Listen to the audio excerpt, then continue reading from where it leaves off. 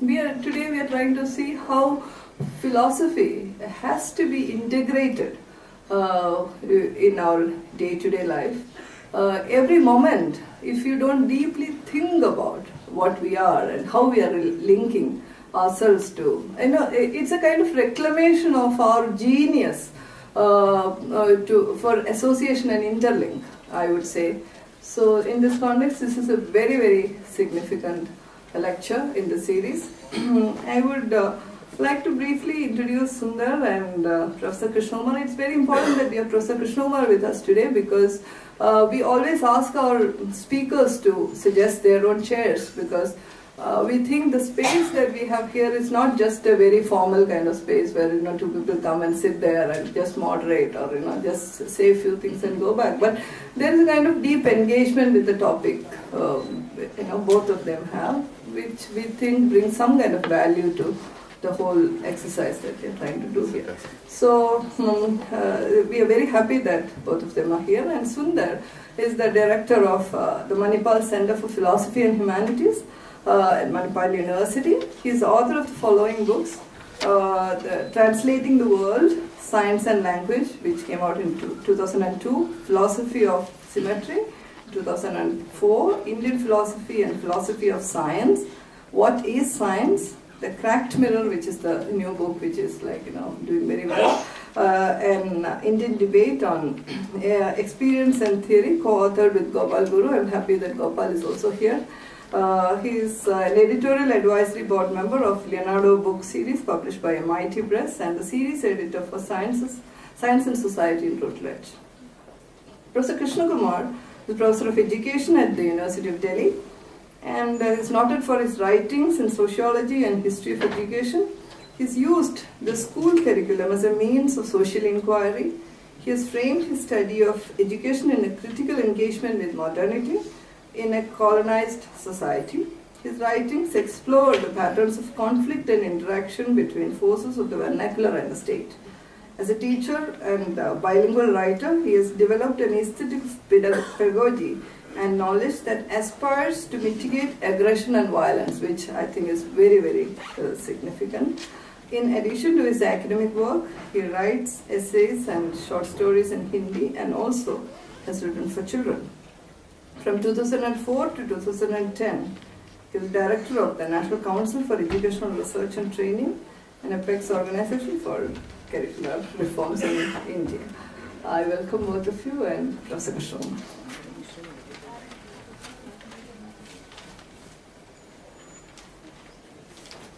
Thank you very much, Vishnu. And now I'd like Sundar Sarukkai to deliver today's LILA PRISM lecture. Thank you. It's a great pleasure and honor to be here. Be part of the LILA series. Should I press some? Yeah. Well, it's a great pleasure to be here, a great honor. I'm more than deeply honored that Professor Krishna Kumar is sitting next to me. It's also slightly intimidating. He's one from whom, for those of us who have not been in the School of Education, I mean professionally, but have been interested in the question of education, he's somebody from whom we consider as a teacher, even though he may not have been a teacher, because we have learned a lot from his writings and so on. It is intimidating, but then it also made me work a little bit harder in preparing this talk. And it also gives me the confidence that if I make any mistakes about education, it's good to have a chair with him, because he can tell you the real story about it. In the context of this LILA series, I thought the question of thinking and learning, which has become a focus of many educational interventions in recent times, was something which is worthwhile thinking about in our context today. And I think part of the reason why this arose was when I was talking to Lizio about this. She was talking to us about the new program we started at the Manipal Center for Philosophy and Humanities. It's a master's and PhD program, but part of the things we're trying to do in that program is to question certain paradigms of education. So it's an experimental stage, and I don't know whether it will be successful or not. We have had 2 to 3 batches going through it. But part of what we do in the first year course, for example, in our masters in English, sociology and philosophy, is actually to bring students of different disciplines and sit in the same class. So we think literature students who listen to philosophy and sociology, it enriches their understanding of the English literature, and philosophy students who listen to English literature and sociology, it enriches their understanding of philosophy. And it is a model which we are, as I said, experimenting and trying out to see how we can develop new paradigms of teaching and learning.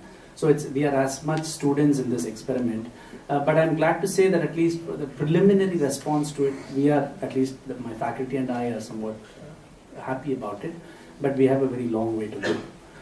It is in that context that, when we designed that course, one of the courses we teach for our students is actually called Thinking and Imagination. And we don't teach courses by disciplines, but by themes.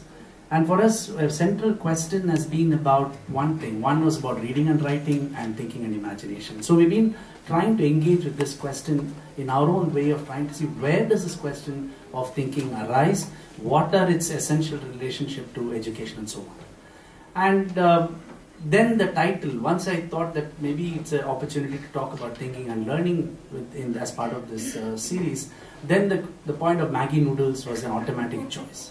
One, because, I think Maggi Noodles is soon going to replace, if not already replaced, the Punjabi tandoori as the Indian national dish.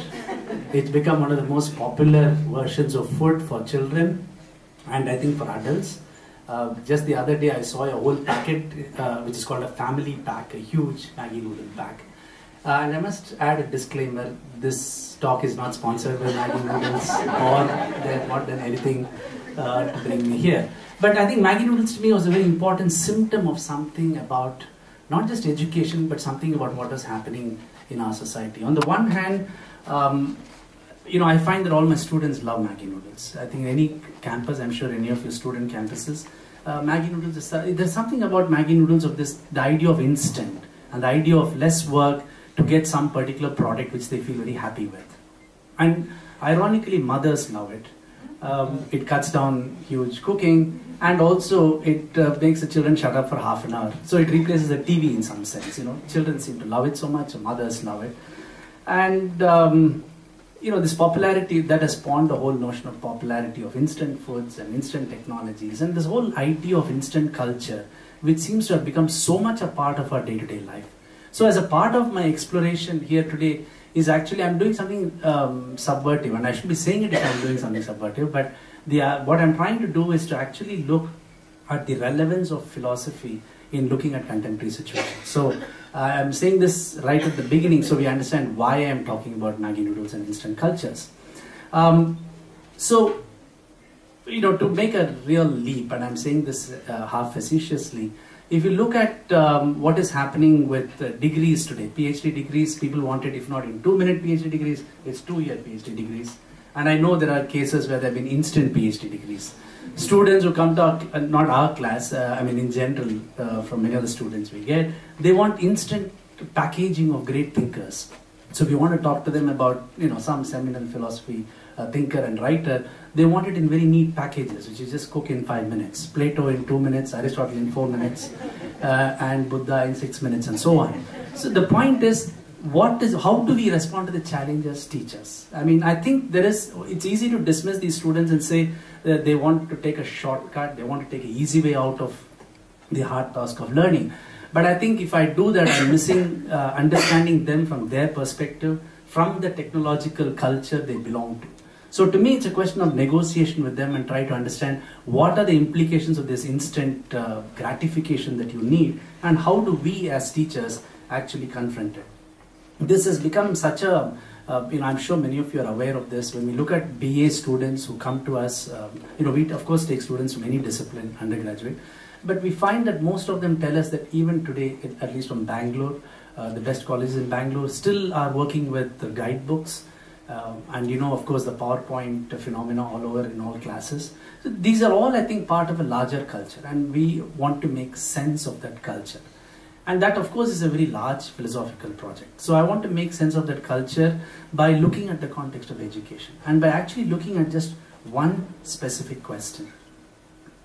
And that is actually about the claim that in today's world, there is no time for thinking. No time for thinking is a phrase which is used across different contexts and seems to suggest that among the many things that we do, we don't seem to find some amount of space and time to be able to do some kind of notions of reflection. So I've been trying to make sense of what it means in a larger context, and I'm going to give you some examples of how people have approached this question. I think all of us who are in academic field know this more and more, that if you look at what is happening to teachers in universities and other departments and so on, there is a lot of pressure, one, to produce, to publish, to do administrative job, to raise funds, to teach, and so on. And very often we tend to feel that there is no time to actually do something meaningful when we are doing so many things. So it's almost that we are in a constant anxiety about doing things. And you know, when you use this idea of constant anxiety to do against a more traditional understanding of reflection as something which needs leisure and space and time, then we see where the conflict of thinking and no time for thinking comes. Now, this, you know, I think people argue that technologies of today have actually increases anxiety. Definitely the email is very anxious creating phenomena. SMS and cell phones also do this. You know, it has got a very different technological culture associated with it. We also see that, on the other hand, if you remove these constraints of, let's say, publishing, teaching, administrative work, and raising funds, then there's a much larger question in academic environment, which is the question of accountability. And that I find, you know, earlier, before at Manipal, I was in this place called National Institute for Advanced Studies for many years, and that was primarily a research institute. And we had this as deep a problem there about accountability, especially accountability in the social sciences and humanities, which, unlike the sciences where there are thousands of journals to publish, and so you have very clear matrices for evaluating, how do you actually evaluate notions of production in the social sciences and humanities? And standardly using these matrices like numbers of papers published, journal impact factors, etc., do not seem to work as effectively in these disciplines. So there is, on the one hand, questions of accountability, where when you expect teachers to be paid well, and of course the sixth pay scale or whatever is a very important player in the larger academic environment. I'm saying this because I'm now in a private university which doesn't take funds from the government, and you know, if you have to pay these pay scales, it completely changes the economics of education. So on the one hand, that is a problem. On the other hand, there is this problem of accountability. I mean, what do we do for the pay we get? And these are, you know, obviously very difficult questions, and I'm sure somebody like Krishna Kumar can actually tell us a little more about it. So I'm just going to look at this larger question of, very simple question of trying to understand the phrase, no time to think. It is also the title of a very interesting research project by two Canadian educationists who looked at, you know, as many academic, faculty, teachers in many Canadian universities. And it was a very recent work, and I'm just going to read very quickly about what the results of that work was. It's a very detailed study which begins with, you know, about questionnaires and then more detailed follow-up interviews. And it is quite interesting to see some general framework, I mean, general results from that work. Very interestingly, this work showed that the academics felt that they were better networked, but, quote, they were also more isolated. And this is a question which repeatedly comes back in this kind of a networked world, where we are in much greater contact with many more people, but the feeling of isolation. I remember Professor Babu Talia yesterday was telling me at JNU that when he's in his office, he thinks that the world is at his fingertips. And that's really the point. That if the world is at your fingertips and you are the only citizen of that world, then what is the role of the others around you? And I'm saying this because eventually in very important models of education, you come back to the notion of community and interaction with the other. This is the very important Deweyan model, which, you know, I'm just going to say a little bit about. But according to the results, so she did find that they were more networked, but they felt more isolated. They also felt, many people felt that the new environment, this is largely about the technological environment, with all its consequent attendance on, you know, teaching, etc., etc., they felt that it made them better connected, more productive, and so on. But they also claimed that this led to stress.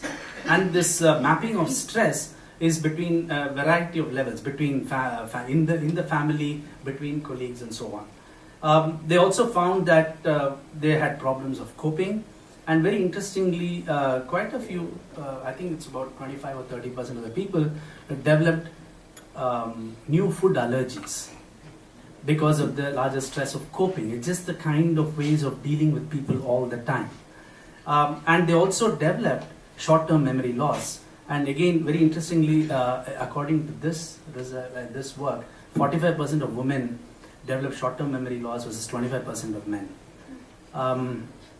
Paradoxically, many felt that they're being more isolated.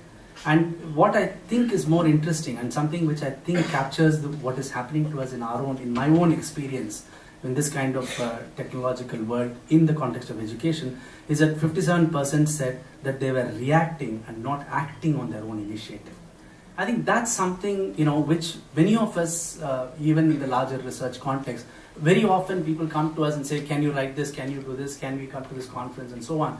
Very often the capacity to set up your own agenda for doing your independent research, etc., seems to be getting somewhat diluted. So and this is another very interesting one. One professor pointed out that she was speaking less and less with people around her, but more short conversations, which are relatively meaningless conversations, with many others. So she's speaking less and less with people around her, but a lot more of shorter conversations with many more people around her, because of which she felt she was losing her political consciousness. Another professor points out how phone conversations have been replaced by email so much that there's a real absence of voice, which has consequences. I mean, these are responses, which just give us an indication of the larger problems. And very interestingly, most of them, over 65% of the respondents, eventually felt that they do not have free time to think. And this is the point which I want to understand. And that's where I begin with this point about what does it mean to say when people say they do not have free time to think. Because they also commented they are becoming loners since all information is in their offices. And they were giving examples of how even weekly seminars which they used to have were stopped because they don't have time. And for that professor, she felt that they were giving a wrong message to students about learning, because she believed that learning was a community activity and you are engaging with others and so on, and it was not happening if this is the kind of situation.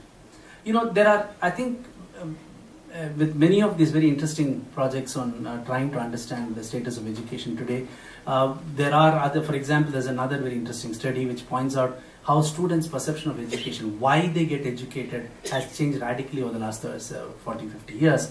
There was one report which points out how a majority of students in the 60s, when they asked why were they getting educated, they said for meaningful philosophy of life. And today when they were asked them, most of the respondents said because they want to be well off financially. And I think we see this very much in our own students, in our own experiences. There is a kind of a global phenomena which some educationists have called as academic capitalism, and they try and understand this in the context of the way teaching has changed, the course structures have changed, the technologies have changed, and how institutionally education institutions are tying up across the world. Now, what is then my response to it as a philosopher? How do I want to bring philosophy into reflecting on this problem of just the simple question that there is no time to think? So one, you could begin by asking why think at all? Why does it have so much premium in education? What is really the understanding of thinking and the role of thinking in education? And two, although this may sound polemical, but to me it's a very important question. Why do we need time to think? What is the relationship between thinking and time? So as I said, in a way, what I'm trying to do is not get you into the nitty-gritties of some boring philosophical ideas, but actually, I'm just taking you on a journey with me on how to think about this problem of saying no time to think. And when I start on that, I just want to ask, what does this question of thinking have to do with education or with anything else? And very interestingly, if you look at the theme of thinking, there are two disciplines which are very close, for both of whom thinking is the central concern.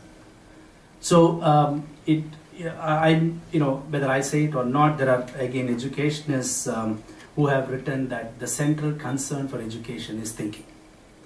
And what would constitute thinking has led to enormous amount of literature in this. What would we call as thinking? And at one level, at a very fundamental level, we understand why thinking is so important in education, because education cannot be just a transmission of ideas and facts, and that somehow your capacity to link them together constitutes what is the process of learning in a very loose sense. And the idea of taking facts and linking them together in very complex ways is in the most fundamental sense the idea of thinking. Thinking is this relational act which is able to do this job. And therefore, I think intuitively we would understand that much more than transmission of information, much more than the PowerPoint essence, the capacity to digest them together, put them together, is something which we would probably consider as thinking. Now, why would we think thinking in this context of learning is very important for education? One very important way of understanding this is that it makes a student autonomous. You're no longer dependent on the teachers to tell you everything. You are actually able to work through on your own. And these are the very standard early responses to questions of education. And therefore you find that there's been a large amount of effort put into trying to privilege this notion of critical thinking. I think in almost all various educational interventions, the question of critical thinking becomes very important. And again, there have been people who have been asking these questions of what constitutes critical thinking and so on. I'm just going to give you one example of the intervention in this from the educationists, and I'm using somebody who Professor Krishna Kumar knows very well and will probably correct me if I'm not doing the correct interpretation. It's John Dewey's emphasis on the idea of reflection as very central to the act of learning. Now, there's a very interesting work by Carol Rogers who works on Dewey and the idea of reflective thinking, where she points out in terms of her practice as a teacher, one of the greatest difficulties of engaging with the idea of thinking, unlike the idea of transmitting facts and so on, is that it's very difficult to assess. You don't know when you have transmitted thinking. Have the students learned thinking? How do you assess it? How do you evaluate it? And so on. So as part of this larger problem, she was trying to see how we could actually use Dewey's idea of thinking and look at what Dewey might have meant when he emphasizes the idea of reflection as a very central core of this process, of thinking process. From looking at Dewey's idea of thinking, she points out 4 criteria, which I'm just saying this is a background, so I think we'll be able to connect some points from what constitutes thinking. The 4 criteria which she gets from Dewey for the idea of reflection is that one, it's a meaning-making process that gives continuity to learning. So definitely in all processes of learning, we learn many things, or we get inputs of many things. It could be facts, it could be ideas, it could be concepts. The first capacity for learning already happens in this Deweyan model with this kind of a meaning-making process. And the meaning-making process is what gives continuity to thinking. In all the ways by which we talk about thinking, thinking is a temporal process. It seems to happen in time. And the way in which for Dewey's understanding of education and the importance of reflection is that one, it's a meaning-making process, and two, it's a systematic, rigorous, disciplined way of thinking rooted in scientific inquiry, and three, it has to be community-based, and four, it should value human growth. Now these 4, if you like, are characteristics of reflection for Dewey, and this fits in well with this aim of education for Dewey. And the aim of education for Dewey was not just intellectual growth, but also moral and emotional growth, and with a commitment to democratic values. And his book on education and democracy, like his book on how to think, were very important influences on educationists. Now, this kind of a way of approaching the question of thinking has 2 points. One, Dewey wants to distinguish between ways of thinking which could include stream of consciousness, beliefs and so on, as against a particular form of thinking, which is reflective thinking with these characteristics. And two, he would, and this I think is somewhat of a problem with which people have taken a lot from Dewey, which is his almost synonymous usage of reflective thinking with the scientific inquiry or the scientific method. So the question which people have been asking, I mean, some of this work which I've been looking at, is this question of what does it have to, what if you want to step away from the paradigm of scientific method as an example of critical thinking? Or, I mean, this case, we mean by the scientific method, which it's often making an hypothesis out of the experience. And I think Dewey's a very important contribution here. And I'm saying this particularly in the context of this larger dialogue which I had with Professor Gopal Guru on this topic, is on the idea of experience. And experience plays a very fundamental role to the process of learning. So for Dewey, making a hypothesis out of the experience and then subjecting it to experimentation are processes which are corresponds to reflective thinking. And you can see the first basic models of what we would call scientific inquiry and so on. Now you could, there have been, I think, very interesting set of ideas around it. And very briefly, just to conclude this part of Dewey's their understanding of reflection, Dewey also makes a very important point that reflection is a set of attitudes, and these attitudes include, this set of right attitudes which include wholeheartedness, directness, open-mindedness, and responsibility. Now, these are virtues which we think constitutes, serious teaching and serious learning. So in a sense, by looking at this, we don't necessarily have, we're not really looking at something which is very alien to many of us as teachers, because you do think in a class in teaching, you want to bring in this attitude of wholeheartedness, directness, open-mindedness, and responsibility.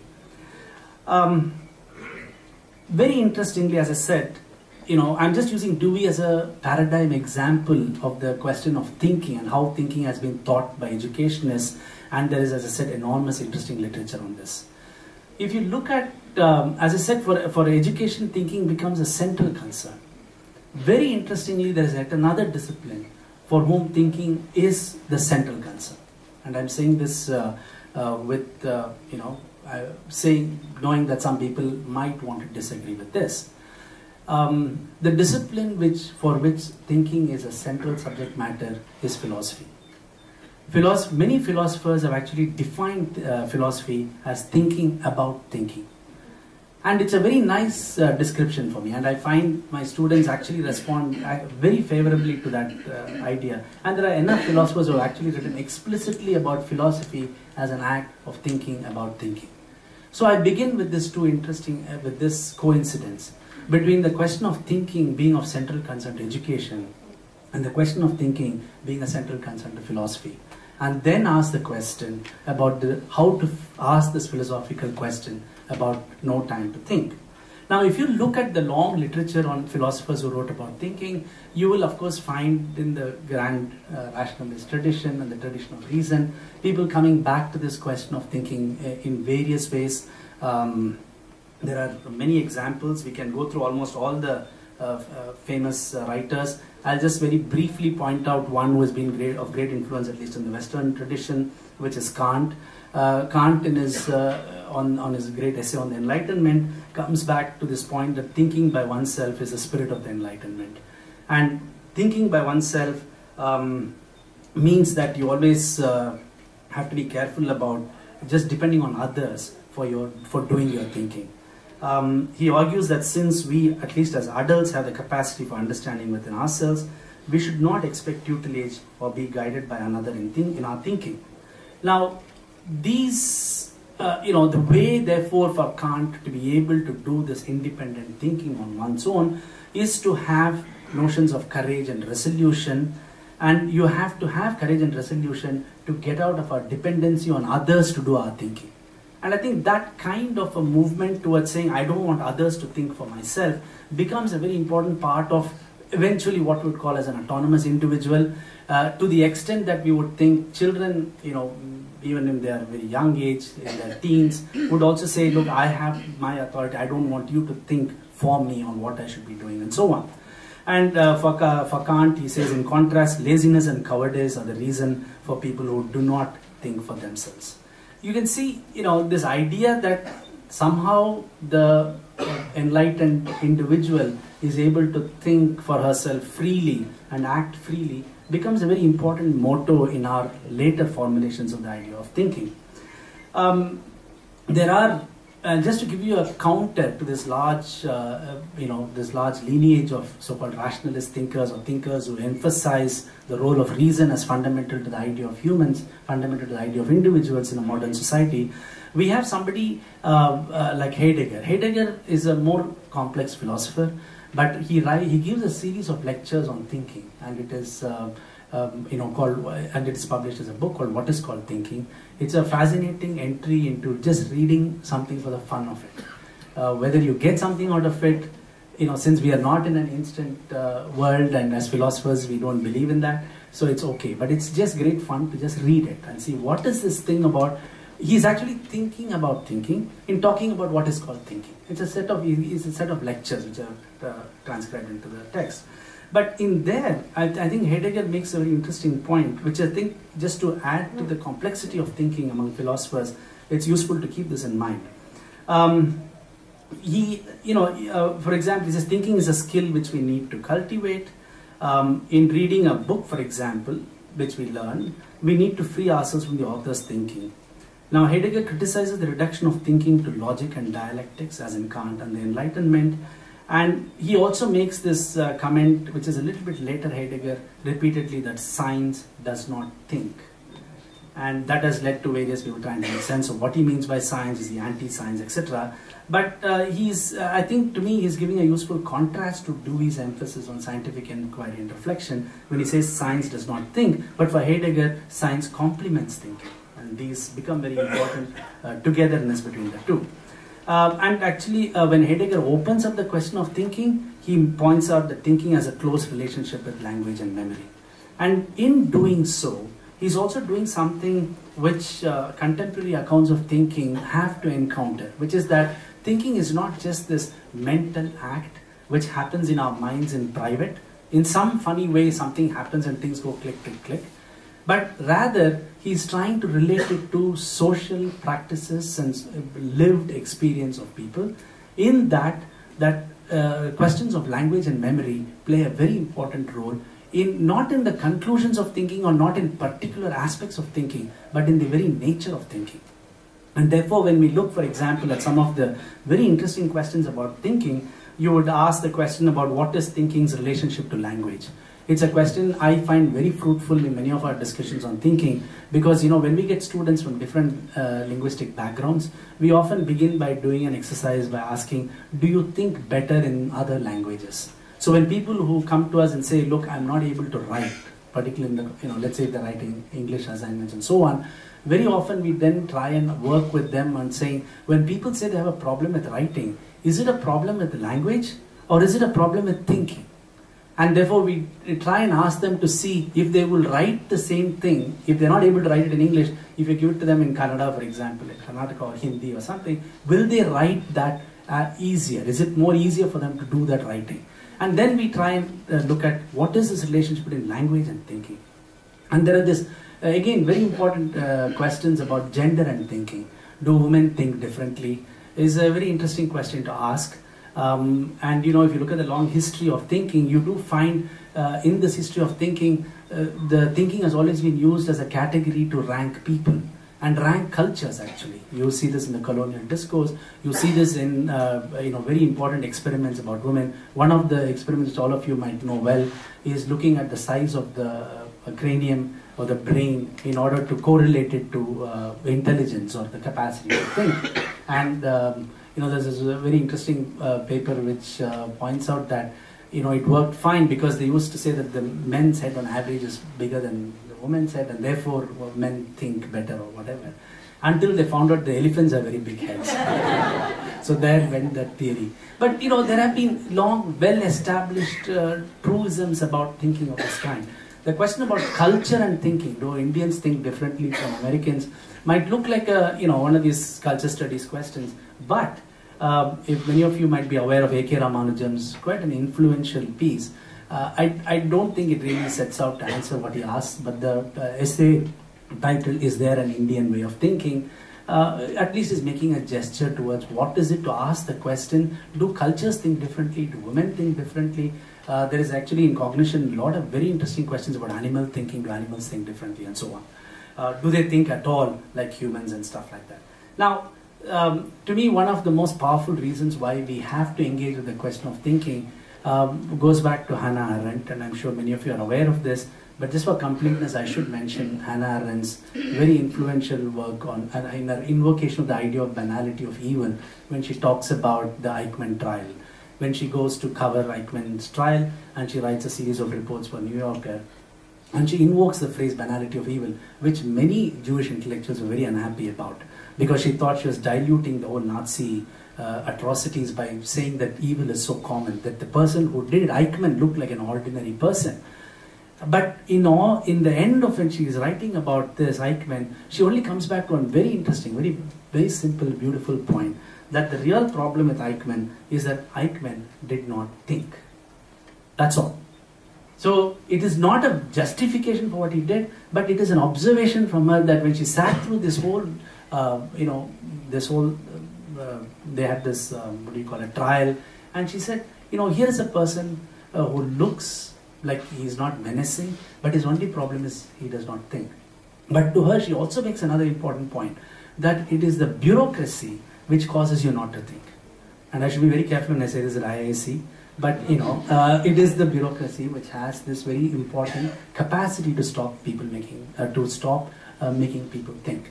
And I think that question about the role of thinking, which has been taken over by education in various ways in terms of thinking for social consciousness, thinking as creative thinking, creation of new ideas and so on, has been extremely influential. But when philosophers have looked at thinking, and I want to make a very general comment, which again, if you look at it more particularly, may not really be very correct, but just for my purposes here, I want to say educationists would like to look at thinking in terms of skills of thinking. What constitutes skills of thinking? How can you transmit skills of thinking and so on? For philosophers, although both of them are concerned with the central concept of thinking, for philosophers the fundamental concern is the nature of thinking. What is thinking really all about? How do we understand this thing called thinking? Now, if you look at how philosophers have understood it, there are, as I said, many questions of language and gender and culture and so on. There is also a very interesting way, which I should mention, because I think it's a very nice, interesting argument by Gilbert Ryle, very good analytical philosopher from the British tradition, who actually points out that, when you are talking about thinking, that thinking as an act is not actually doing anything. So he begins with a very simple question: what do you do when you think? And this is a wonderful phenomenological exercise. So you ask people, what are you doing in your thinking? And the most famous thing, like many of you are sitting here, the pose of the thinker, and the famous thinker Rodin's sculpture. But I have often found with many of my students who are sitting like this, they're not thinking. They're probably sleeping or daydreaming, but you can't distinguish whether they're thinking or daydreaming or sleeping. So we ask the question, how do you actually know you're thinking? And this is a really nice, interesting exercise to do for ourselves, forget about others. How do we actually know what we are doing when we are thinking? I know what I'm doing when I'm eating. I know what I'm doing when I'm running. If you ask somebody to characterize, what are you doing when you are thinking? Very often there's a lot of muddle about it, because we're not very clear what we do. One wonderful characterization of it, which somebody like Gilbert Ryle will have problem with, is that when we think, we know that we think.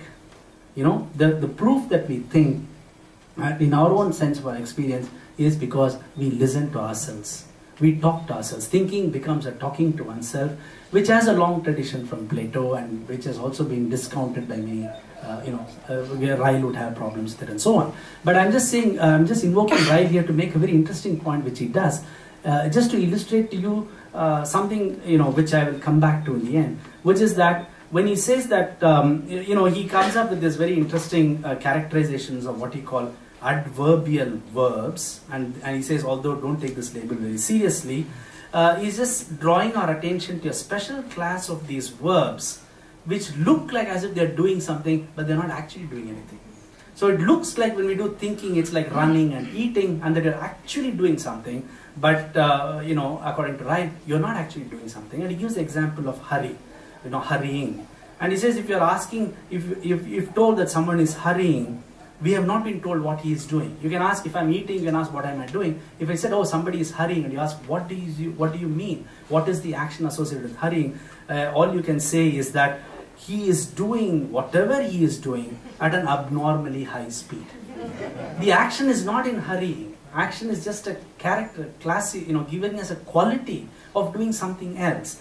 And he may be hurriedly walking or typing or reading or humming, etc., etc. And the point he's trying to say is that there are many such verbs that we use. So he's actually alerting us to the possibility that we may think we are doing something very profound while we are thinking, but actually we may not be doing anything at all.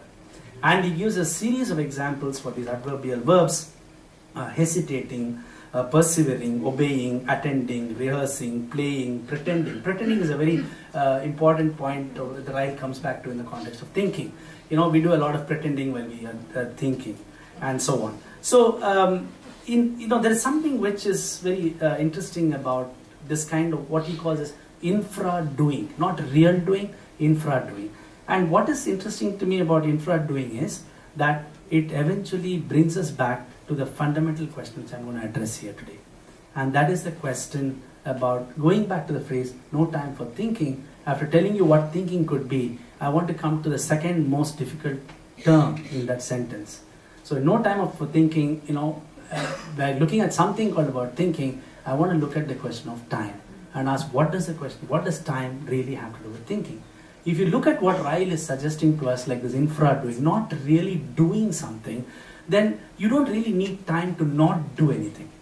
You need time to do something. I need time to walk, I need time to lift something and act. But if I'm not doing anything, what is the relationship of time to not doing anything? And there is something which is, I think, very mysterious about it. And of course, philosophers like to make mysteries out of simple things. But let me assure you that time is really mysterious in a lot of ways. And especially in the context of thinking. And I want to now ask a question, which is what I will leave. You wanted a big question for the lecture and so on. At least I can give 2 or 3 big questions around this. Because I really don't know how to answer this. But I'm taking courage in that Professor Krishna Kumar is here and he can help us answer that question. And this is the question of time. And I want to ask the question, the first point is, you have this problem that we have no time to think. On the other problem we have is that thoughts by definition are already temporal. And this is something which comes right from the Descartesian tradition, when you classify the mind and the body as different kinds of substances, kinds of things, if you like. But what is so characteristic of the mind or thinking is that thinking occupies time. It doesn't occupy space. My thought that it's 6:30 now may not have a location. I can't say it is, even though I'm speaking here at IIC, I can't say it's really, my thought is not in this room above my head or sitting in this table. But it has a time. You can index it with time. You can index it with length. How long is my thought? So a lot of confused thoughts may actually be very long. And maybe, short thoughts may be very simplistic, but they have a length. And they are time length, time duration.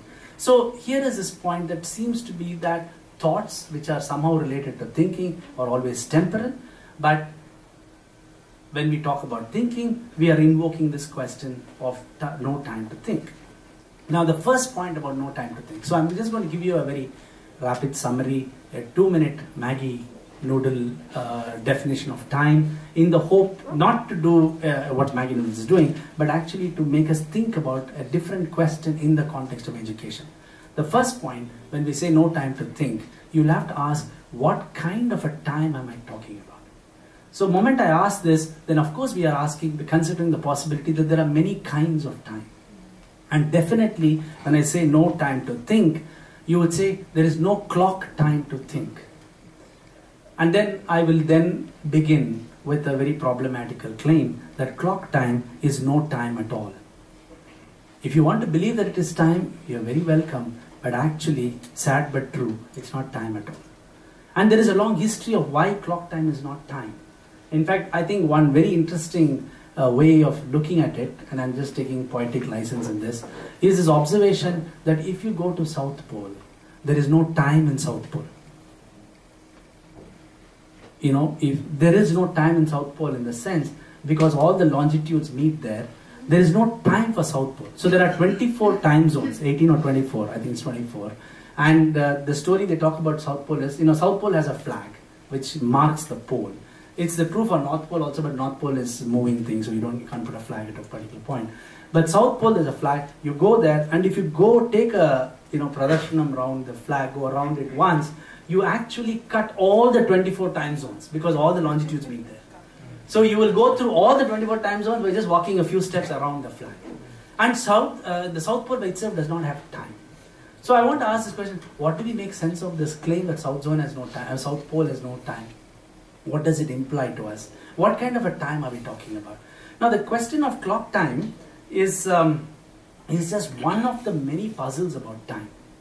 And so I'm saying all this not just to, any excuse to talk about time is always very welcome, but I'm not really trying to do that because I want to ask this question in the context of education. I want to understand what is the nature of time experience, what is the nature of temporal experience in learning, and particularly in the context of education. And I'm trying to formulate that question.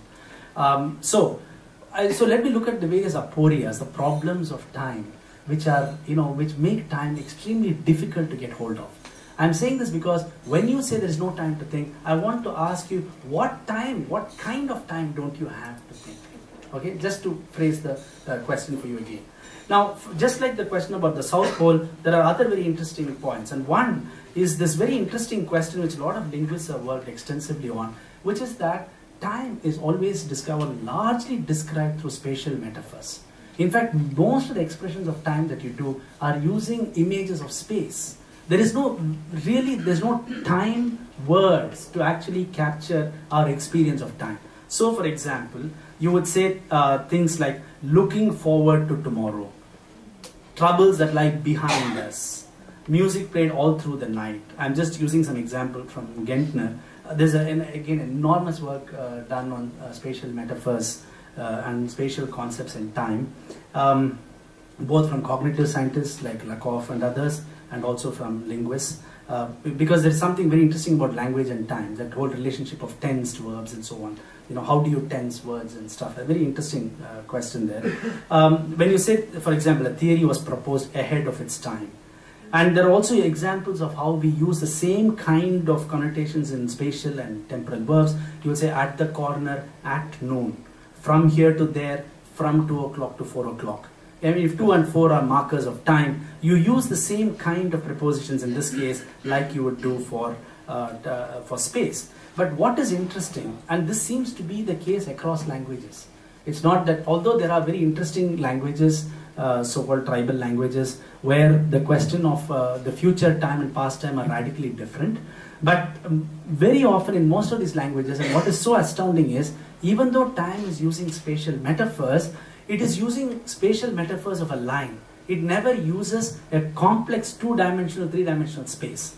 So, for example, you would say terms unidimensionally. That is, the relationship between space and time is that time is as if it is a spatial line, not a larger dimension. So, for example, the words we use to talk about time could be, front and back, etc. But you would not use, according to these linguists, terms like narrow time, wide time, shallow time, deep time. These, for example, depth is it captures the idea of more than one dimension. It's not a single line. A line really doesn't have a depth; it has a length. The moment you move into higher dimensions, you have depth. And we don't talk about. I mean, usually, I'm sure creatively some people would want to talk about it that way, but we don't normally talk about it. So although we use before and after for time, you would not use terms like right and left for time. Oh, this is right time and it's left time. Well, you could ask why we don't use that. What is it about time that makes us, seemingly accept these linguistic constructs about time? Now, I'm saying this because I think there is something very important about this reflection on time that can have a bearing on some questions, at least in philosophy of education for me. Because there is this whole contention, and it's very difficult to make sense of it, but I think it's useful to make sense of it when I say there's no time to think.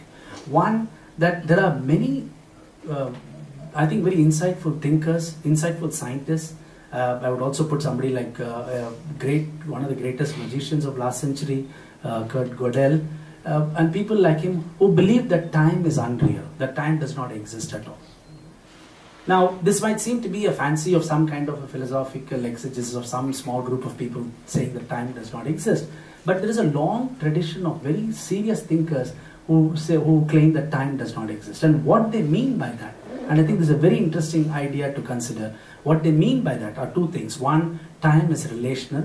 Time is a word which we use to describe events which happen. The only thing which is real in the world are events, and events keep happening, and time is the way we make sense of events. Our relationship between events makes sense of what is called time. This is the famous Leibnizian model for both space and time. Leibniz would argue there's nothing called space. All that there are in the world are objects, and space is nothing but the relationship between objects. What this does, I'm just saying this very briefly because it allows us to actually ask the question about what kind of time do I want in education.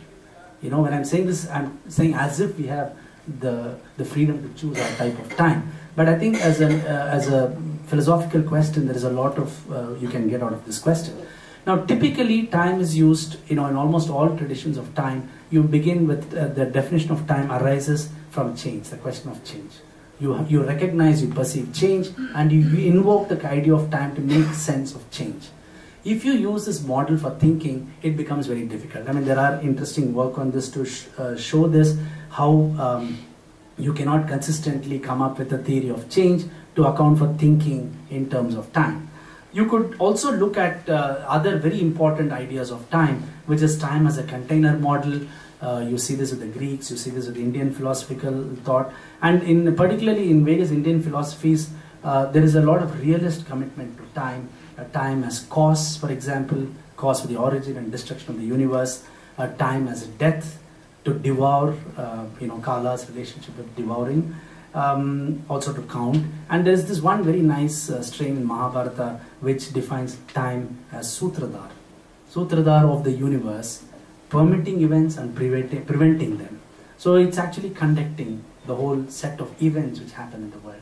So my point is, if you look at these questions of time, what is it that what kind of time are we talking about in the context of thinking?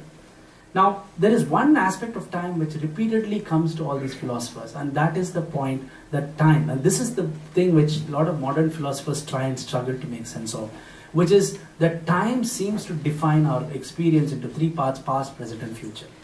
What really, it seems to be that time is made up of a series of nows, instants, and each now allows us to differentiate and understand something called the past and the present now and the future. And for example, Ricker's wonderful description of this in his monumental time and narrative volumes begins with just this point about this aporia of time, about the problem of now. And the problem of now is, now does not have a duration. Now is an instant, and you can never catch now, because the moment you utter now, it's already the next now. Not utter, the moment you cognize now, it's already the past, and you have a new now. This problem about time has been very difficult to understand and get rid of. And what I want to suggest to you very quickly is that much of this arises from very particular histories of time. And when we say there is no time to think, and when we look at how the clock time runs our lives, I want to point out very briefly this historical entry into the question of clock time. Because much of the way we talk about time, and time running away, time as a line which we don't have control over, it's completely, we can never catch it, we can never go back, etc. These ideas about time, which are so much internal to us, actually come from a very important moment in European history when the time gets mathematized. And if you do not have that moment, which actually happens with Newton's teacher, Isaac Newton's teacher, Barrows, who was very influential for Newton, and who proposes this idea that time is a line, what he calls as a right line, R-I-G-H-T, right line, which is only one direction, and it is going on moving, but like a line, it's made up of points. And the nows are points in a line. And that is perhaps one of the most difficult, most emancipatory moment in the development of physics, but also one of the most non-emancipatory moments in our experience of time. Because the moment you have understood time as this line, which is made up of instants like spatial line, you have actually brought in completely different set of problems to the questions of time. And that remains to us in such a central way, because almost all the notions of modern time come from this. So people, for example, who have looked at cultures of time, often point out, and you can see this in the colonial discourse repeatedly with various writings on clock time, is that the clock actually is one of the greatest revolutions in the world. It changes the world in very profound ways. And clock time, the idea that clock is somehow capturing the question of time, making sense of the movement of time, has actually been used in various ways. If you look at the colonial discourse on India by the British, you will find them invoking the point that Indians cannot make sense of clock time. We cannot be ordered by clock time. In some, we always come late for meetings and so on. Nothing has changed. The point about time, in a sense, culturally was this, that you have to consider the possibility that time was slower before clock time was introduced. Just as much as I would say time is faster today than after these kinds of our experiences which have come through technology. And I think the suggestion that time was slower, as if time is moving slow before clock was introduced, is a wonderful poetic metaphor which I like to use because it makes me understand certain kinds of processes about time.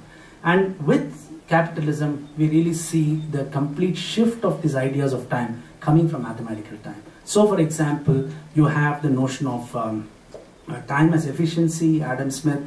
You have time as money. Weber explicitly talks about time as money.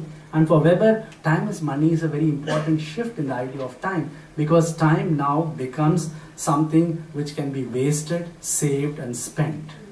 You can accumulate time, you can spend time, you can make interest on time, and you therefore have, in this Weberian ethos, you therefore have a moral duty towards time. The creation of moral values to time through this idea of, through this particular value means that, as Weber would like to have it, wastage of time is for him the deadliest sin. It's a completely different theological reading. Although we should remember time, the idea of time and linked with theology has been very long in all traditions, both in India and in the West. But the time as deadliest sin and the time as moral value means that idle talk and leisure are actually bad, and they become moral terms. And therefore, this association of sin and guilt with leisure means that these are very fundamentally related to this question of time to think. And this question which Carol Rogers began by asking, how do we as educationists evaluate thinking? What do we mean by assessing teaching of thinking? It comes back to this question of questions of accountability of academic culture itself. What do I do when I'm saying I'm thinking for 2 years and going to write something profound after that? But why would somebody want to pay me for 2 years so that I can think about it profound? I mean, what kind of an attitude do you need towards education which seems to do this? What I want to therefore conclude with is this simple question by asking, I should apologize for asking this question because I'm not sure it makes full sense, but I'm trying to think through this, so I hope you'll pardon me for this. But I'm going to ask the question, what is the time that's relevant to education and to learning? If there are all these models of time which have accommodated very different kinds of cultural practices, disciplinary practices, what kind of time is available? So when we say there is no time to think, I can start with the proposition that we do not have mathematical time to think. There is a clock time to think. Your clock is running too fast. We are doing too many things. We don't have time to think. But then it doesn't matter to me, because the time you need for thinking is not clock time. Suppose I start with that proposition, okay? And it may be completely wrong, but if you think through this with me, then you will find that there are other traditions of time that make sense of the time associated with thinking and learning. And one very good example of this is what has been called as phenomenological time, and the whole tradition of phenomenology in philosophy, which comes back to the question of time in a completely different manner. And the idea of that is very simple. And the idea is that when you listen to a melody, a piece of music, what is the time consciousness that is present in that? And it's a very good example used by Husserl and many phenomenologists, which is that when I listen to a melody, a piece of sound, my consciousness of it is doing something very interesting. One, it is unifying the piece of sound. At the same time of unifying the whole piece as one melody, it is able to distinguish different tones in the sound. It is able to know that these are the tones which constitute that unity. It is able to differentiate between the different tones, but at the end of it, it's able to give me a unified synthesis of that duration. This point that time is not an instant and now, but a duration, is extremely important to the phenomenology movement, whether it's with Bergson or with Husserl and others. I think what it allows us to do, I mean, Husserl goes on to then talk about 3 types of time: the object time, the world time, and then the subjective time, and then inner time consciousness, and so on. But I think the reason why I'm running through this is basically to indicate to you that there are ways of understanding our own time experiences which are very different from clock time experiences. And I think that allows us a completely different entry into the question of learning and thinking, because if we follow people like Dewey and philosophers who have talked about thinking, that there is something in the act of thinking which is a synthesis. Eventually, like music, there is to be an act of synthesis and unity in thinking. Otherwise, it's just a set of stream of consciousness, like Dewey would say, or a set of random thoughts which are just floating around. The moment of thinking happens when you're able to connect them in very different ways, in very complex ways, in very new ways. But what is that act of synthesis that eventually defines that moment of thinking? That act of synthesis could be like this phenomenological moment, could be like the moment which you learn, which when you hear through a stream of music, you're able to do. Or like what Ricker would do when he goes back to narrative time and points to the idea of plot in a story as that thread which makes history, which connects events to make them history.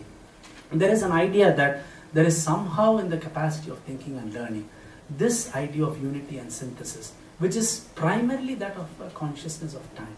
That duration by which the synthesis and unity happens is what we, is how we actually experience time. And I think that allows us actually to do,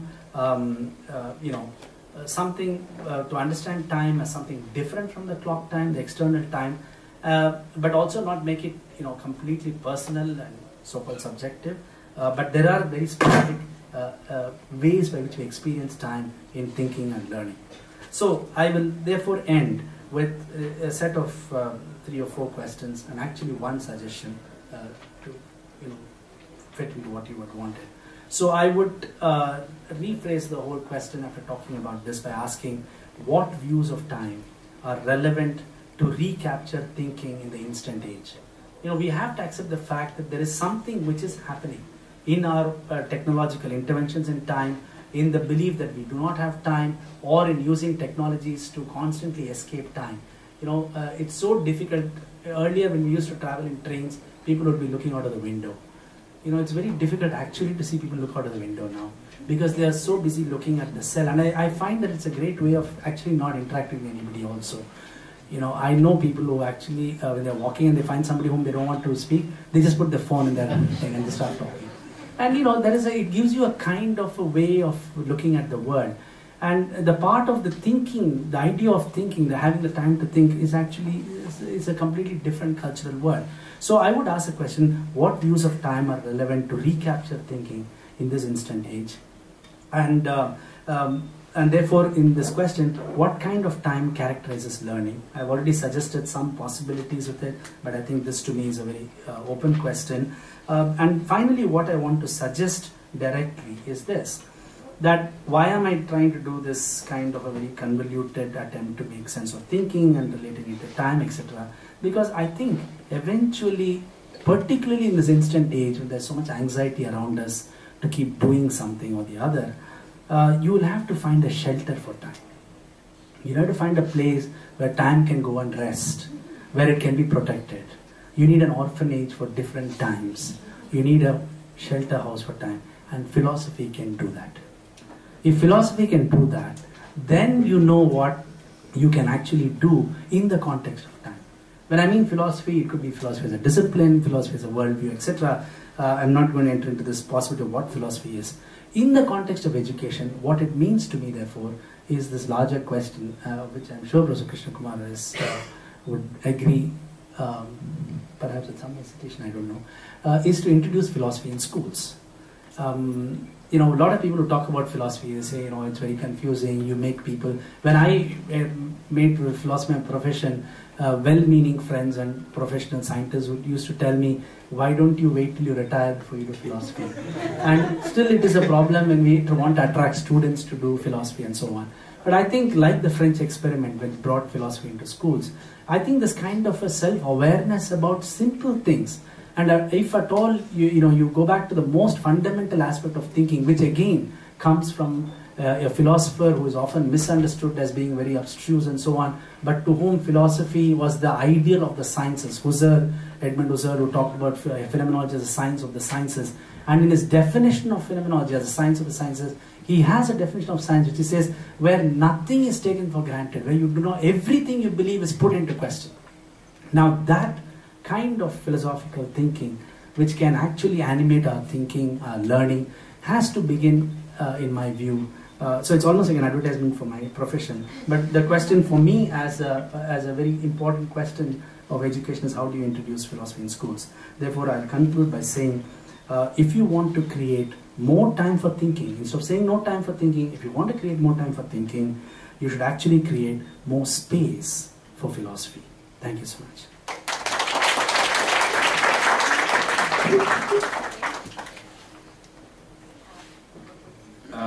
Thank you very much, Professor Sarukkai. Friends, you will agree that there is only one way to describe this lecture or capture it in our memory, by saying that it's a lecture which mixes erudition with awakening. It touches on a range of issues, and we are free in a way to pick up several of the issues that he has raised. The only constraint is his key concept, time. His hope that the school can create greater space for this instrument of thought, namely a subject called philosophy, is of course a very interesting proposal, and we do need to reflect on that. There is a range of issues that he touched on that have to do with the modern world or modern life as such, as iconized by Maggi Noodles. The history of time in the modern period of history is a history which is not particularly kind on people who wish to have time to think. And in fact, he mentioned Dewey quite elaborately. Dewey often pointed out that the fact that something is stressed or emphasized in a certain period or certain kind of writing is the best proof that that must be in short supply. Dewey himself, as you know, was very concerned about the transformation of the America of his lifetime from being a country of communities into a country which was becoming a place of manipulable publics. The book he wrote nearly 2 decades after his classic Democracy in Education, his last book that he wrote 20 years after that book, The Public and Its Problems, is a complaint against the corporatization of America, the growth of a certain kind of capitalism that America began to symbolize across the world. Otherwise, the world in which Dewey had grown up was an America of small hamlets, dispersed hamlets, where people had to do something about life's problems and had to do something with their own ingenuity and imagination. And hence Dewey's pedagogic ideas about making us inventive, imaginative, and so on and so forth. This evening we have quite a task if we were to follow in the footsteps of the philosopher that Professor Sarukkai has placed in a very privileged position. He has also raised questions about academic life in our times, what's happening to the academia. He has also raised a whole range of conceptual issues about thinking, how we might define thinking, and so on and so forth. Personally, what I find quite interesting is his hope, or the source of his hope, namely the school. Interestingly enough, you know, the modern school, which is full of this ambition to universalize itself, to compel everyone to come to it, is actually a child of industrialism. It's a child of capitalism. And it's not surprising that the one way in which it identifies time is by tabularizing it. You know, in a school, the word time is best known for the hyphenated phrase timetable. It's in the tabular form that the school addresses time, in which there are slots. These slots are inviolable. These are actually territories in which identities are formed of teachers. These are territories in which children are boxed and have to actually learn to switch attention from one to the next territory when the bell rings. It's the ultimate triumph of behaviorism that the school becomes such an authoritarian institution, and it does so by using the instrument of time, by controlling children with the help of time. Of course, it has other ways in which it controls human freedom, stops people from enjoying autonomy in early life so that they get used to the idea of coming to a university in good time. And it socializes them to live in a world which will be a bit worse by the time they get older. The modern school is a great historical institution. At this juncture, can it accommodate another subject? Well, curriculum specialists would be delighted with this prospect. They will say, yes, one more slot. Instead of 35 minutes, we will have 30-minute classes so that we can accommodate one class for philosophy. Now that is the way the school treats all such pleas. And it has accommodated so many subjects. It's a great instrumentalist institution, and it's flexible. In that sense, it's highly modern. It knows how to accommodate conflicting ideas and so on and so forth. So you can also reflect on the nature of this plea, what might be done about it, and so on. So with the constraint that IIC doesn't allow people who run after 8:15, that's, I'm told, the outer limit of our availability of time this evening, and time means space in this case. You are free to ask questions, and I'll be happy, Professor Sarukkai would like to respond to some of them. I'll reserve my time for the end, which will be about, maybe I'd like to reflect on some of these issues at the end for about 5 minutes. But please feel free, and I understand that there is a mic for those who are listening. Yes, ask questions. Keep your questions brief so that Jivi's second favorite idea is addressed, namely democracy. I just want to start by mentioning that I disagree with the claim that at the South Pole, time has no meaning. Because when you are explaining this, you are assuming time is solar time. Your sun divides the time. If it is not the solar time, if it was the cesium clock time or pendulum time, time would be exist even in South Pole also. So it depends on that. And then coming back to your general theme, I would like to say that there is a personal time. We organize the events and the perceptions that we get in a certain order. This is a basic time, and there is other times like clock time and solar time. And the lucky point is we can correlate our time with the other times. And to answer your question, I think you yourself answered the question earlier. I don't think it is really philosophy that is needed.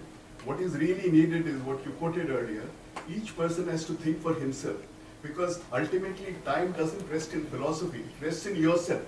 And as Kant said, if you know how to think for yourself, to some extent you solve the problem of time. Thank you. We'll take 4 or 5 comments in a run and then see if we can respond. Yes. I mean, so two short reflections. I mean, I really like the last point that giving. It's not on. It's on. It's on. I mean, philosophy as habitat for time. Actually, I don't know, you didn't miss out the point, but this is exactly the original idea of Plato. Also, thinkers as moose. I mean, we call it in German Muse. I mean, thinkers don't do anything. Yeah? But think. Yeah, that's the problem. We do have students who do nothing, but it doesn't mean that they think. So that is one point I really like. And the first thing about the action and reaction, I think it's important, especially the creative thinking, that it's always an action. It's either a rhetoric or writing. So we all know that, like in research, you can't really think and write. As like for Plato, who actually favored speaking, and he didn't like that writing part. And then Plato, and then Derrida, who says writing is thinking. Yeah. So you write and think. So that, I think that action part is so important, and that there the time is associated, whether we act properly while as a process for thinking. So that's my opinion. Thank you. So my name is Dushyant. I'm actually from the Indian Express. I just want to make a couple of quick comments. You know, this intrusive culture of technology that we're living in, I feel it's quite dangerous because look, I got out of Facebook 3 years back and I feel my IQ has gone up. Literally, I feel so much better. And I think I'm in a minority. I'm 24, but most of my peers are like obsessed with technology. I switch off my phone after 8 o'clock because I like living the real world. I like actually conversing with people. I like traveling. I like adventure. So then how is there a way you can convince youngsters to kind of, like live in a way that, the way you guys used to live in the 80s. In a sense, I'm fascinated by those decades because there was excitement. When a movie came out, there was this excitement that, okay, I'm going to watch this movie. Now it's like, download it, YouTube where people are fighting. They're not, artists in decline. We might never have an artist like Prince. I don't know how much Prince, Rogers, Nelson, Purple Rain. We might never have an artist of that caliber. What do I have? Justin Bieber, Miley Cyrus. And what have I done? It's just, so yeah, I just have a couple of comments. No question as such. I wanted to, I wanted to ask you about this, the relationship between time and thinking that you are drawing. I was wondering what's the role of thought in that? Because to me it looks like you've been able to not really engage with the notion of thought, and the emphasis seems to be more on the verb thinking, and then time becomes important in a very empiricist sense, in the sense that, for example, I can always say that we don't really need time for thinking, in terms of thought. And on the other hand, thought can also compress time.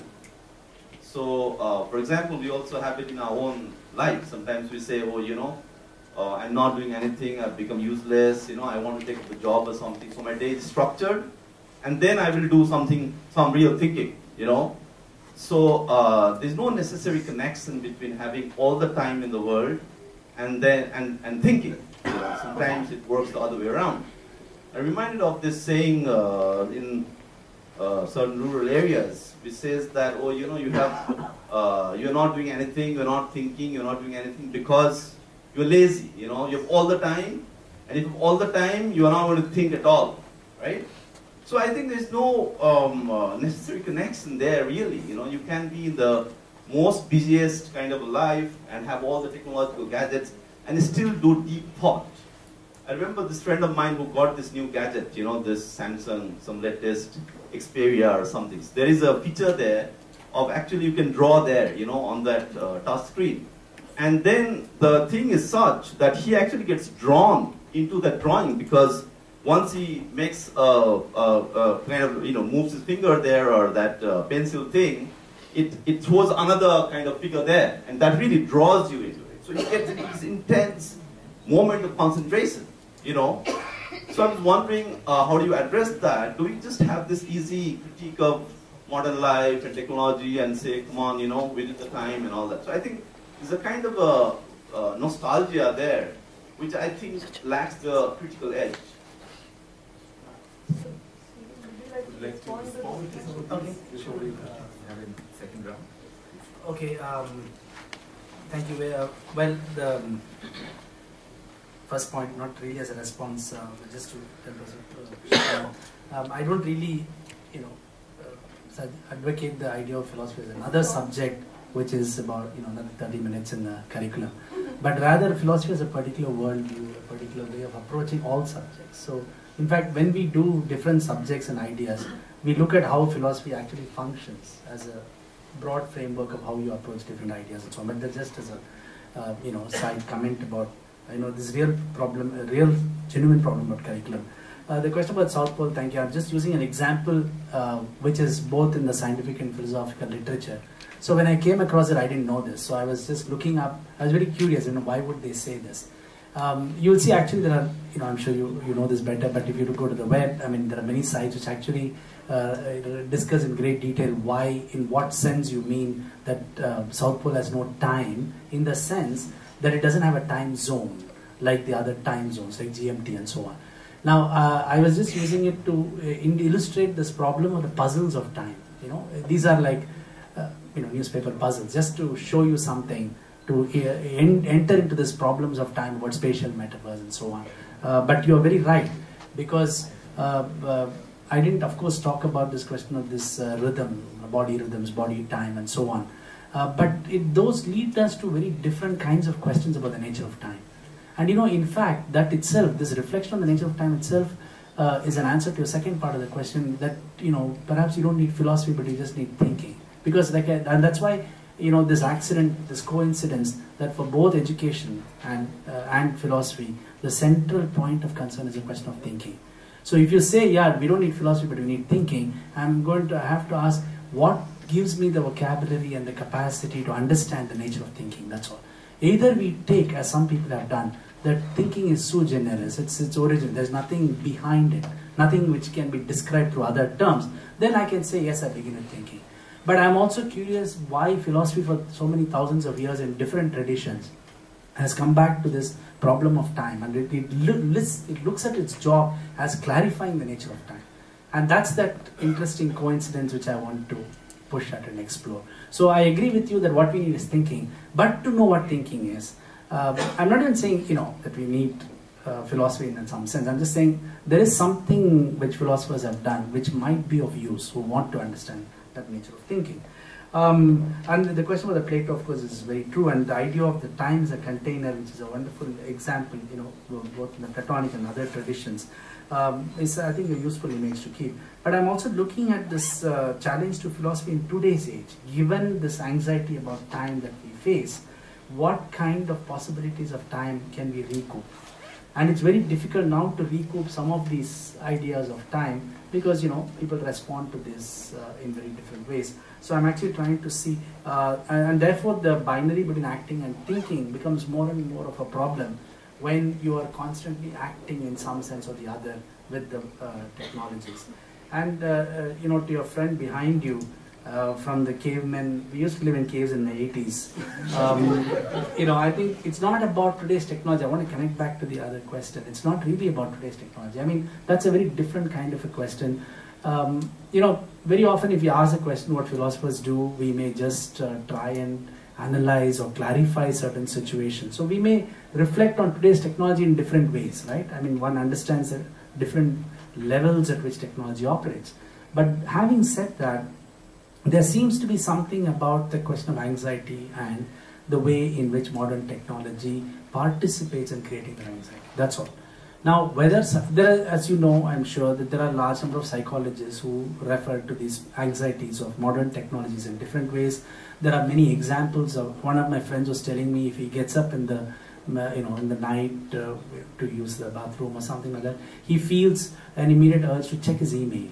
And he was telling me, I don't know what to do, I just feel I have to check my email, as if at 2 o'clock somebody has sent him something. And he's doing it every night, and he doesn't realize, this night nothing special is going to happen, don't check your email.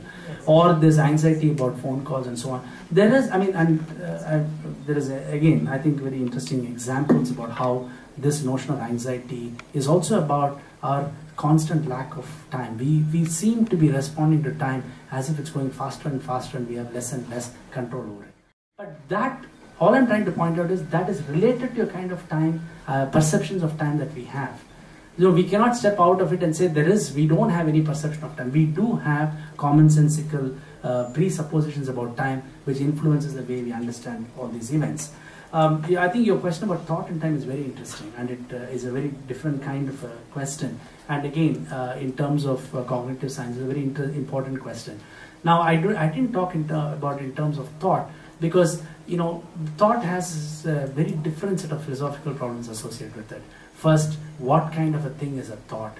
Where does it exist? What how is thought created, etc. Most people think that thought is a product of a process of thinking. So you might have a thought, but there is a process of thinking which may have gone through it. You may be aware of the thinking, or you may not be aware of the thinking. So we are trying to even understand the process. To understand the thought, it's very difficult to get away from this verb of thinking. And this is at least I would say a very standard response from philosophical literature. There are of course always exceptions, and I think the good thing about philosophy is that you can take any position you like as long as you can argue for it. So I think the point and final point you made is it's a very interesting point, and I agree with you entirely on that. You may be completely immersed in the new technology, but you can do deep thought. That's absolutely no contradiction about it at all. The contradiction, the point which I was talking is, in our day-to-day everydayness of technology, our relationship to time may be very different from using those technologies. For example, if you're a very creative artist, you're using a technology, you may completely, when I'm using a computer and I'm typing something, I'm completely zoned out. But what it actually shows? It shows something about the nature of time in a very profound way. It shows a particular quality of time which is not classified by the clock time or mathematical time. That's all. In fact, a philosopher like Bergson would try and characterize this as the multiplicities of time, a very special quality of time which is not related to this instant going on and on. And as you correctly say, when we are immersed in something, time does not pass. You can actually spend a lot of time being so focused, and you wake up and say, oh, it's 2 hours since I started writing.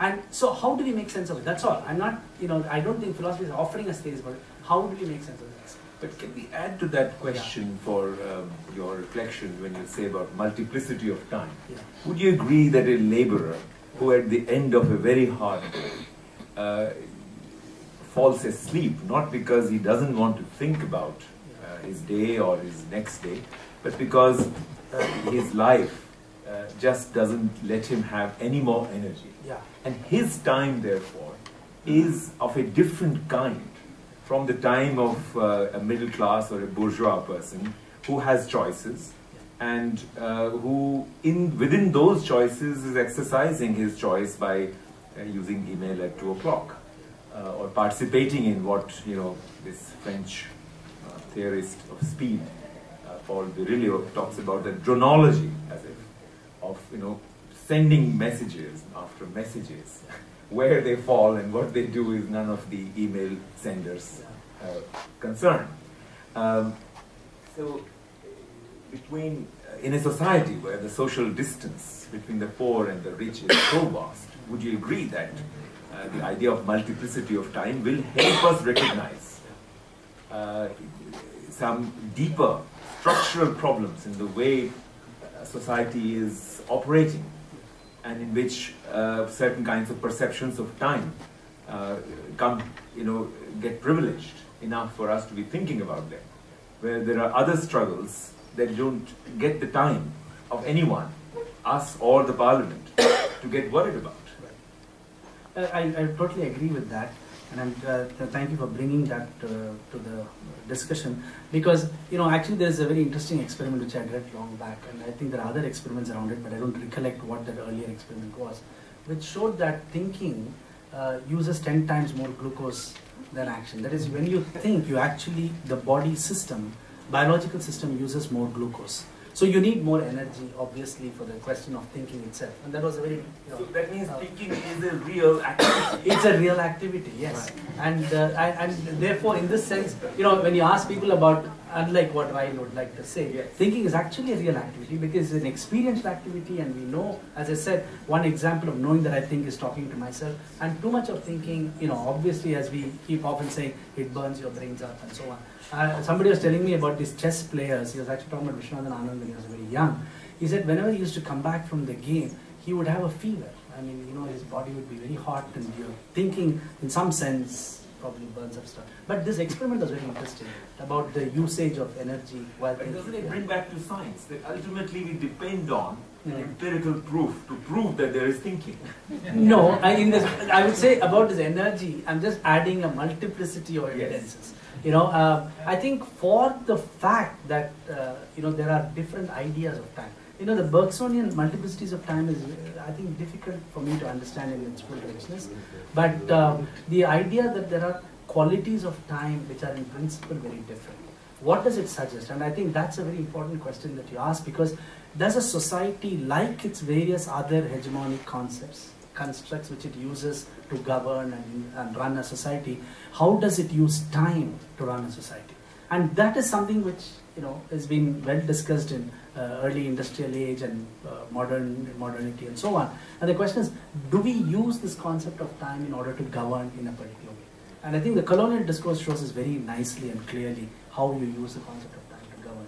And I think this question you ask about people who don't have, and that's why this question about leisure and thinking becomes a very important issue. When somebody is so tired you don't have time to think, what is the context of thinking? I must just very quickly make a distinction between the cultural modes of understanding time, like time is money, time is value, time is this, versus one kind of philosophical preoccupation about understanding the nature of time, what constitutes this idea of time.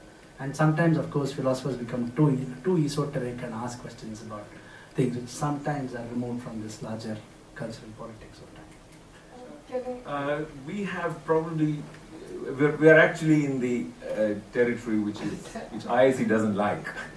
We should have dispersed 5 minutes ago, but with the you know, benign consideration of the institution, I think we can have just 1 or 2 more questions and then we must continue. I quickly, I know I would like to introduce the concept of text here, because you know, while we are thinking about education and how time can be understood within the context of education, this is a quick comment, like we can talk about it later.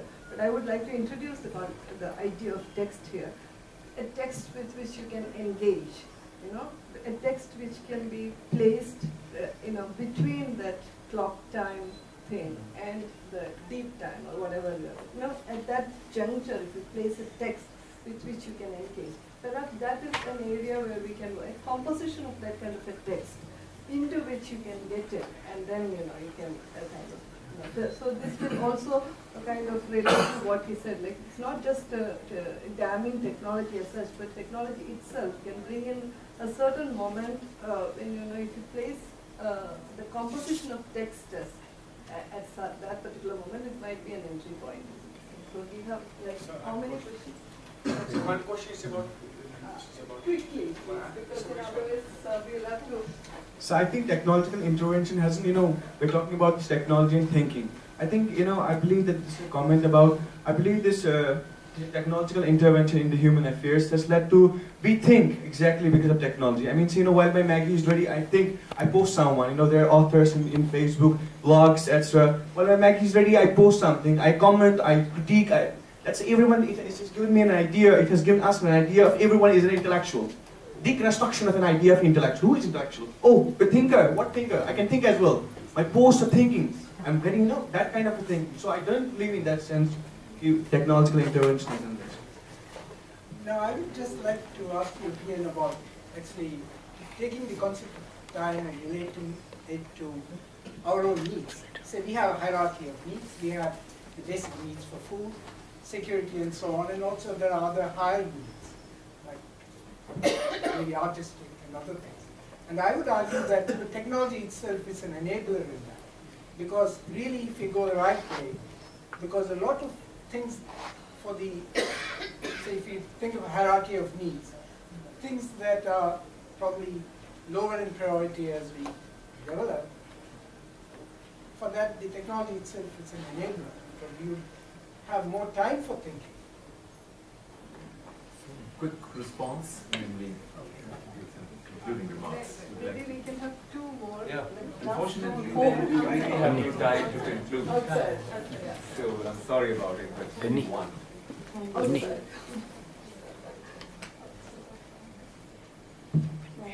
So I was wondering, because you mentioned schools and you were talking about the phenomenology of thinking and also thinking with oneself. So speaking to oneself, I think the missing word for me was the idea of the conversation, the idea of social thinking. And the minute you think of bringing thinking, self-thinking into the school arena, what you're actually talking about is the idea of thinking together, or thinking with people. And I was wondering if you could just respond to, is that something you're proposing, or it's important to have people to... Can't hear you. Sorry. I'm I responding don't know to why that. it's... If you feel like, that'll be at the end. Okay. Very quickly, because Krishna Kumar is going to respond to your question, and I would do, just to state my point, I agree with this very important aspect of thinking with others, and so on. That also goes back to these Dewey ideas of reflective thinking.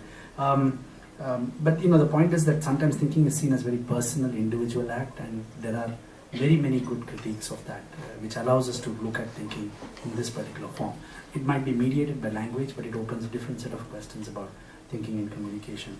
I think there is still a bit of a confusion about what I said about technology and thinking.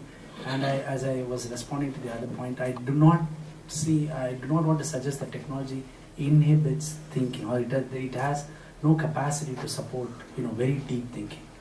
Whether everybody is thinking or not is a different issue, and I do like to see a democratic form of thinking. I also would not like to see Twitter as the final embodiment of thinking of humankind. But having said that, I'm not at all saying this about technology and thinking. Some of the greatest creative arts have come, very deep thought have come from very deep engagement with technology. I'm just talking about a symptom of the contemporary society where people are, this is their instant age and their constant preoccupation with the cell phone, with Facebook, etc. And this question about no time to think is not formulated by me. I'm using it from a framework of many interesting educational projects. When they say there's no time to think, we are all under terrible pressure to do hundreds of things. University system, which is supposed to give us freedom to think, it's not happening in the context of global academic capitalism. So I'm just responding to that point, and I'm trying to see how, as an exercise, maybe in a very esoteric sense, how philosophy can help us think through this in a particular way. That's all. So it's a very subversive act of bringing philosophy to the table, rather than saying it's a talk on time, to try and see how we could think about philosophy in this sense. Thank you very much.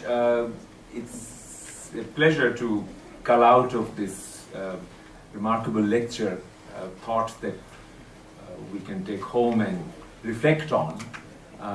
In any case, I'm sure your discussion will proceed even if this space is no more available.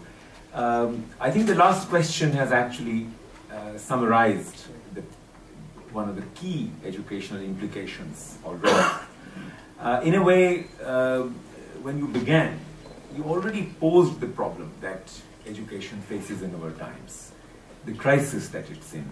And that has to do with the fact that though we are all so well networked, we feel isolated. How do we overcome, or how do we address this paradox, this ongoing feeling of our life, which has this kind of dual face? And I call it as a sign of a major crisis in the context of teaching and education. Because actually teaching is all about relating. As the last question tried to suggest, right from the earliest period of childhood to university life or wherever else you educate people, it's all about relating. Where does time go when a teacher teaches and a student learns? I often, as a teacher, think about this. Where did my time go? All of my life go? Or where does a teacher's time go? And the answer can only be given in the following words, which unfortunately I can't really figure out in English. ये उनकी जिंदगी में भर जाता है जो आपसे सीखते हैं. That's the only way one can think about it. This time has gone into the lives of the people with whom you related as students in your act, in your role as a teacher. And it's in this sense that I think technology, or at least the extremist view, which I call the techno-romantic view of education today, which is so dependent on, or which is mistaking technology for a substitute of the teacher and the teacher's time and the teacher's relationship, I think they've got it wrong somewhere. And that's where I worry about education even more than one did before. Even as India becomes more literate, more educated, where schooling is now about to get universalized, one worries about it, whether we can rescue this central theme in education, that it's a relational activity. Once you accept that, then a number of things become easy. And especially the Maggi Noodles metaphor and the problems that it poses become resolvable in the sense that education is not about answering questions. In fact, you know, in his critique of modern American education or modern world education, Holt made a very interesting, simple point. He said, you know, learning is all about living with questions or delaying the answers.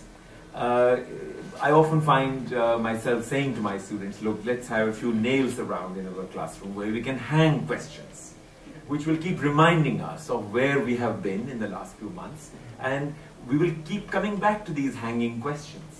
And each time we return to them, these questions will pose new questions or will help us to measure our own progress in terms of how much can we live with those questions. Now, living with questions becomes possible for the young precisely because they have somebody living to live with.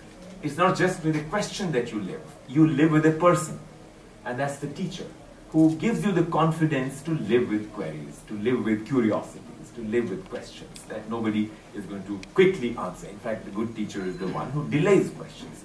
So time in education really is the art of postponement, you can say, which is not something which in our decisive age our manager friends would like. In fact, it's precisely in the 80s, the period which evokes nostalgia in the minds of our younger friends. It was precisely in that period that the managers took over education by saying, you guys think too much, it's time to do something about it. And this is something which is their message, their motto actually, that India must do something about things rather than just think about things, and that the nation, you know, wastes time thinking. Well, to the galaxy of the quotables that this evening we have had the privilege of being a witness to, let me add one more. The man who inspired Gandhi, Thoreau, lived for quite a while in a place where he had no relationships, Walden, his life in the wild, in the wilderness. And he came to this feeling in one of those moments of watching the stars and the moon go by, that you can't possibly waste time without injuring eternity. And I think it's a very pretty thought to carry in mind, that if you discuss, if you think, if you have nothing to take home after a discussion, the time was still well spent.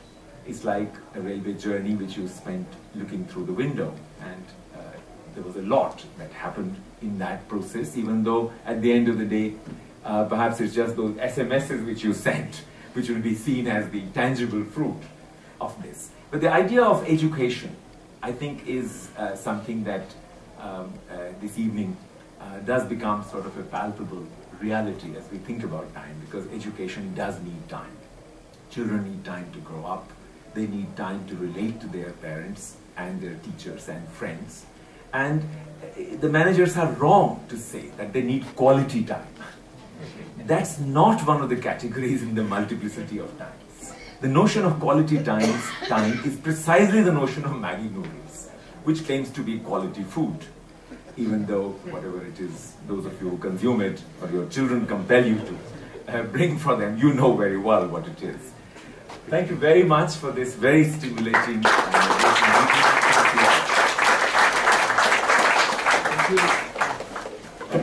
Thank you all for coming. Thank you, Sundar. Thank you, Krishna Kumar. It was fascinating. And on December 2nd, we have Vinod K. Jose from the Caravan. He's talking about media and responsibility. Please do not miss this lecture, and please leave your email IDs so that you receive fascinating reminders, newsletter, etc. So